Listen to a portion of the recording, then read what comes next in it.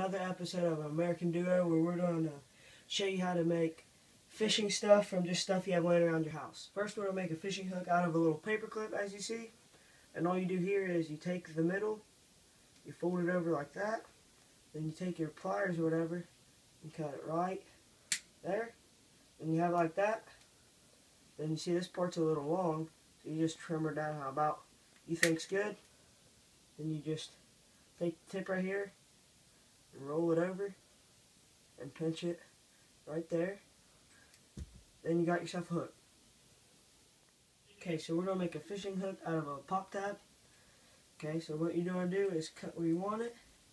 Come back over here and start cutting that. Oh, we didn't cut all the way through. So you cut her all the way through. This is being difficult. Oh, sorry guys. Okay, you just want to come over here, rip this off, twist it, whatever. Okay, so then you got that.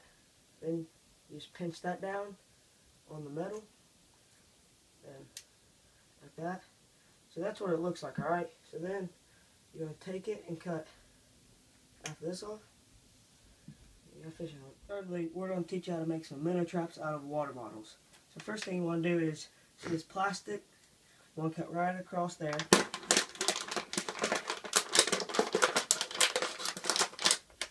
Alright, so you have that part, then simple enough, you just put it right in there, wrap some duct tape around it. Okay, so you get you some duct tape, and you come over here, you can use anything, but everybody has duct tape. And you just tape her, put it in there, and you just tape it all the way around.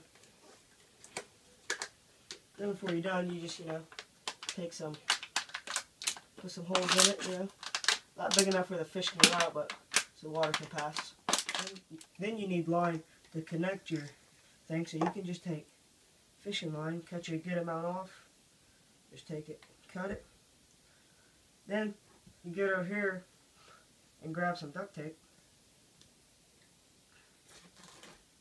take it about like that, find the end of your line, and you could wrap it in that so you can see where your thing's at. Because this line's pretty heavy, so you can, like 10 pounds, you can hold 10 pounds. So you just take your duct tape, wrap around it so you know where it's at. Because it's kind of hard to find fishing line by itself. Then you just take the end of your other line, duct tape her on there and get her good. Then you got yourself homemade minnow trap. I'll show you how to make a minnow trap. It's double-sided, which you have to connect them. First, like you did last one. Then on this one, you have to cut off the bottom on here too. So on this one, you just do the exact same thing. Cut it. Just like that. And come over here.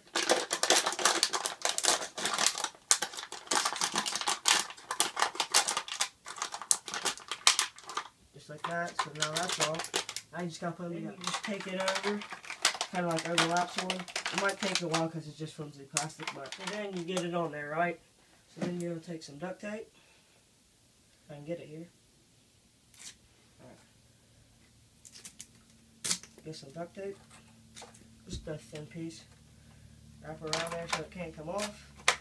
Then you got to start putting the heads on it. And then you come over here and put it on the other side. Take that on there like that. So now, it doesn't look the prettiest, but you got both ways, so now the minnows have more room to get in and get out. Then you just take the line like you did the other one and put that on it, then you got a minnow trap. So I went ahead and put the line and the little thing on it, but now you got a double-sided minnow trap, which you won't have to put holes in it because it's already going both ways. So now we have one more minnow trap to show you how to make. Okay, now this minnow trap is only going to have one hole in the top, but we're going to take this one, cut off, and have like an extension one, so it has a lot more room for the minnows to swim. So you just start cutting like normal, just like the other one. You cut the top off, then you just start cutting the bottom off. On the other one, we cut this and that off. So now we're just going to cut this off on the other one. And so then you're going to stick it. We'll try to get it over like this one last time. Remember, it's still flimsy. It's hard to get on there. You're just going to take it like last time. Stick your duct tape around it. And you don't have to use duct tape. You can use staples, but I'm pretty sure everyone has duct tape laying around. So then you just put the top on right here. Then you'll just duct tape around.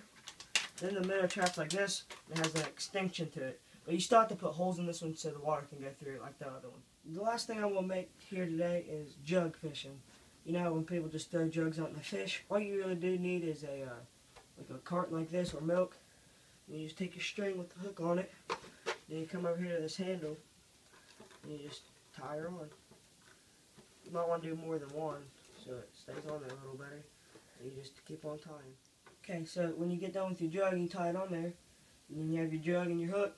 You just let it sit like that. That's all you have to do. This is probably one of the simplest things to make.